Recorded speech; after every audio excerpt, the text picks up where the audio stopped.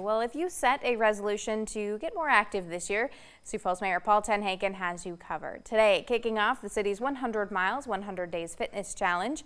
This community initiative started during the pandemic and encourages people to move at least 1 mile a day for 100 days. That could be walking, biking, skating, jogging, really anything that gets you moving daily.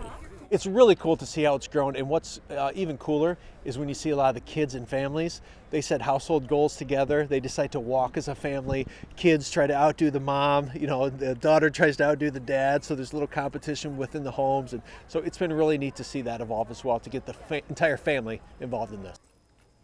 And those who participate are encouraged to share their experiences on social media with the hashtag 100 Miles, 100 Days SF.